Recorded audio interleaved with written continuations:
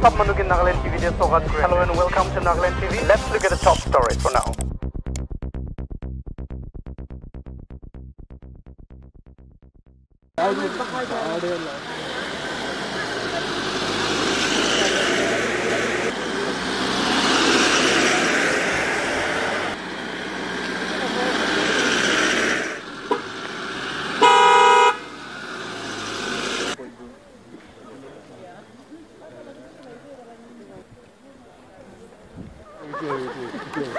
Nothing, nothing, sir.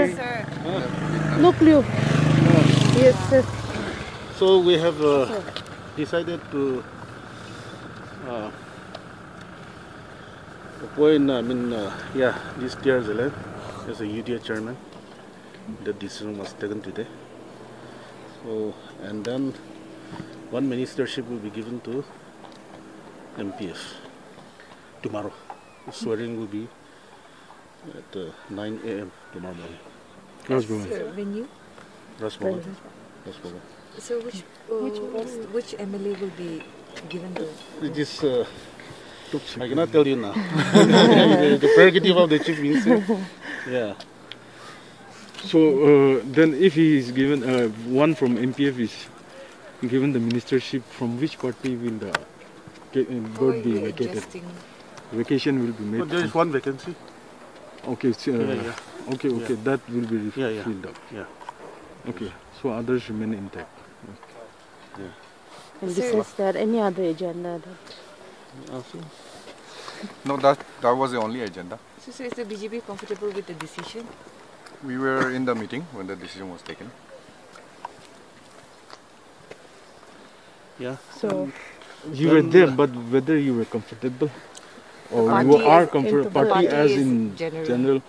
I think such questions do not arise. UDA is alliance which was formed some time back. This is not a new alliance. It was just the Chief Minister vacating his position as the chairman and replacing him by T.R Zeliang. So it was a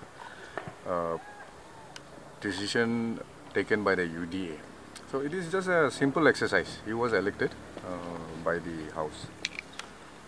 So was there any discussion on the Manipur polls? CM? Yeah, CM will go on campaign. For which party, sir? As invited for the MPF.